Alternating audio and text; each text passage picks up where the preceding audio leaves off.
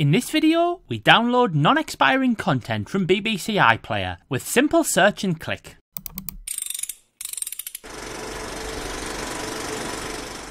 Hello everyone and welcome to TechFixFlix. In the previous tutorial in this series, we installed Get iPlayer, a utility which allows us to download BBC content from iPlayer, bypassing the usual restrictions which would otherwise only allow us to keep recordings for a maximum of 30 days. In that video, we used the command line, entering typed commands to access content. In this video, we use a graphical user interface, allowing us to search for and download content without the need for typed commands.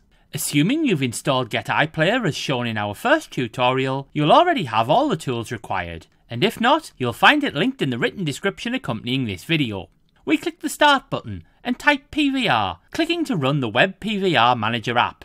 The app runs in the background, triggering the launch of our default web browser in the foreground. It's worth taking a moment to note that should your default browser experience any difficulties when launching, this may block progress here, as the Get iPlayer Graphical User Interface requires the browser for output. We're using Google Chrome, and we zoom to full screen for the best view of the interface. Note that the most recent program is 5 days old, as this was the last time we ran Get iPlayer. The list clearly isn't up to date, so we need to refresh the cache.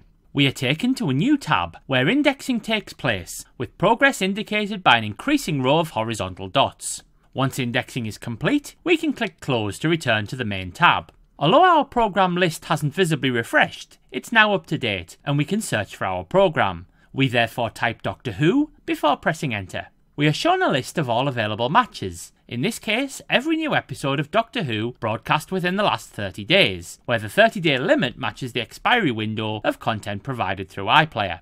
We can select any number of the available episodes, and in this case we select the 2 most recent. We then click Record to begin the downloading process. We now see the list of programs to be downloaded, with the downloading of the first program beginning immediately. Once the first download is complete, we progress automatically to the second, and this would continue with a longer list until it's exhausted. Once both recordings are complete, they are shown under our Recordings tab, with the files available in our Downloads folder.